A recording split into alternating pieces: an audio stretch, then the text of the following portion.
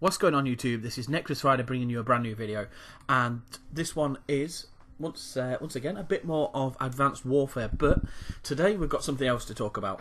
It's not Advanced Warfare related, it's actually E3 related. I'm going to be talking all about E3 inside this video, and I just wanted to be able to talk to you about everything that's happened there really. I wasn't there myself unfortunately, but you know, time taking or time willing, I'll get there at some point. So well, the main thing I guess is we'll start off with like PS4 and the games that that was announced from them as far as that one goes. So on there we've got Shadow of War, which is the Lord of the Rings game. It was Shadow over Mordor or Shadow of Mordor last time, sorry, and Shadow of Mordor looked fantastic, and Shadow of War looks even better. Looks truly amazing. You'll definitely love it if you like Lord of the Rings. I highly recommend taking a look at it. There's at least a 30-minute gameplay video up on YouTube that I've watched as well. Looks fantastic. They've really worked it into the story and how everything works, and looks amazing, truly amazing. There was another game that was announced called Shadow of the Colossus, and it was big in Japan as far as the game goes, and it was basically it's kind of like a story where you're running with the Colossus, etc. And it's a bit of an odd game, I'll be honest, but it looks really good. It's very, very like beautiful as far as the game goes. It's got really good graphics, and yeah. So definitely, you know, I was looking there. It's one of those ones that it looks odd, but you definitely enjoy it if you looked into it, kind of thing. I highly recommend looking at that. Destiny was announced. Obviously, this wasn't the PS4 part, but you know, Destiny was announced. It's obviously PlayStation, you know, first as well. Destiny 2. This is obviously the beta itself was announced for the 18th of July for PS4, 19th of July for Xbox One, and that beta period will run until July 23rd. So there's 5 days for PlayStation 4 people and 4 days for Xbox One people. The PC beta isn't until late August, and they've got no confirmed date yet for that, simply because of everything going on. Obviously it's a bit more difficult with PC people, simply because they like to go into all the files and look at everything that they can and find out all about the game even before it's come out. The release date for the actual game Destiny 2 was brought forward as well. It was supposed to be late September, and now it's early September. We're looking at the 6th of September currently, which is always awesome. Bringing a game forwards, it means that they're doing really well with it, and obviously the hype is good for it as well. Then of course there was COD World War 2. The release date for the actual game is November 7th. The beta has been announced for PS4, and that starts on August 25th.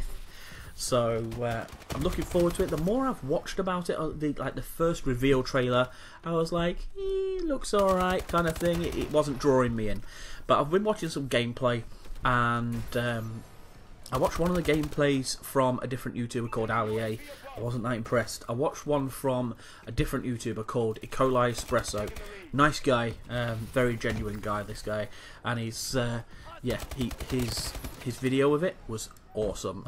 It actually made me be like, well, you know, this might be worth picking up. You could see it. Obviously it's only an alpha build anyway, so it's not going to be, you know, the like polished etc, but it looks great. So you never know. I've always been a COD fanboy, as you're aware, but I was beginning to wane a bit, simply because of the last Call of Duty that came out. Obviously it wasn't amazing. You know, I'd proper hyped it up. I was looking forward to it, and then it wasn't as good as I hoped for it. Especially with Battle Sister not playing it as well, it made me, you know, think about it as far as that one goes, and I was like, well, you know, if she's not playing it, I'm not playing it, kind of thing. And I didn't mind playing it, obviously. I still played it a tiny bit, but yeah. So yeah, the only thing that was missing from the PlayStation like announcement section was The Last of Us Part 2. Most of the people that have PlayStation were really devastated about this. It will be announced, but everyone's thinking it will be announced at the PlayStation Expo later on this year. But yeah, that was missed. Nintendo went all in with their announcements on their one. A new game of Kirby. These are all pretty much for the Switch, I'll be honest. The game Kirby, so there's a new one being made. There's a Pokemon game. It's got no title as of yet, but it's an RPG for Pokemon. Rocket League is coming to the Switch as well. There's a brand new Yoshi game, Yoshi from Mario, so Yoshi, announced for next year, 2018. 2 DLC packs have been confirmed for Zelda Breath of the Wild, and then there's Super Mario Odyssey, which comes out this year, October 27th. So that's probably like the most, like the closest game to release, I think. It's a sandbox style game exploring worlds, and he's got a hat that seems to be alive in it. I'm not entirely sure what's going on with that. Looks a bit odd. And then the last but not least, obviously, there was the Xbox One X that was announced. I did prefer their original, like their, I guess, what would you call it? Their project name for it. The project name was the Xbox Scorpio, which I thought sounded amazing.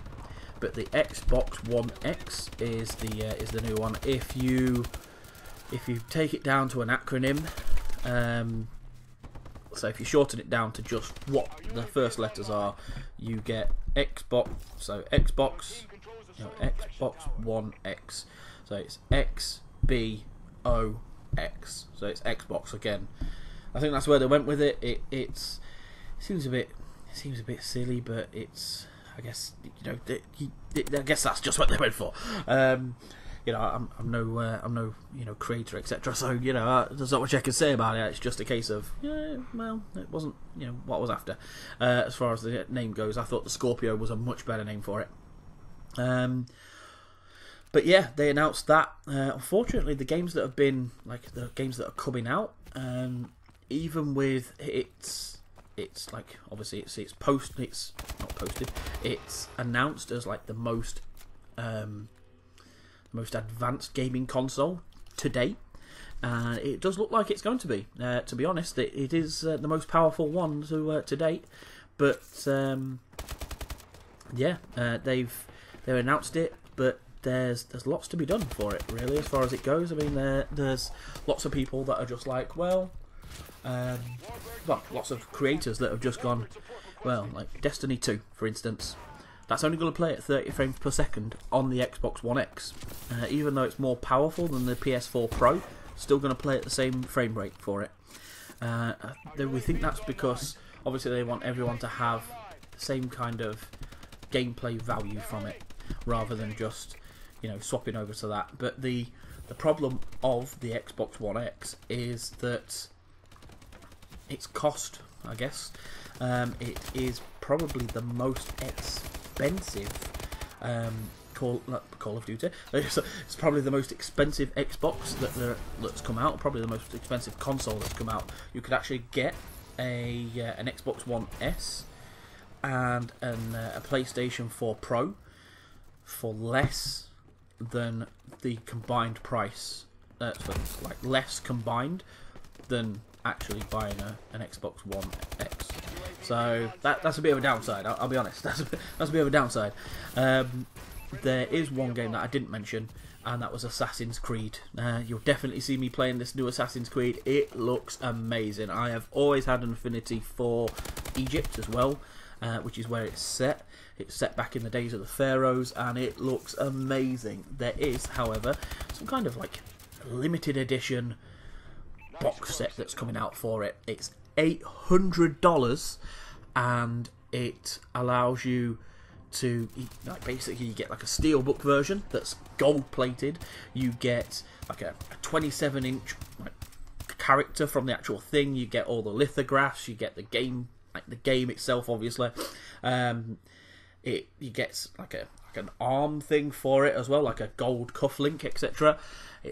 It's probably worth the $800, but still, it's a lot of money. That's a lot of money. But yeah, so we're that's pretty much it as far as these ones go. I just wanted to be able to talk to you all about it. Gonna be bringing out more videos, obviously, about everything that's gone on and what's coming out for for the next Call of Duty and what's going on. And so yeah, please like, comment, subscribe. You remember to tick that bell for the notifications, and I'll see you on the next video. Bye bye.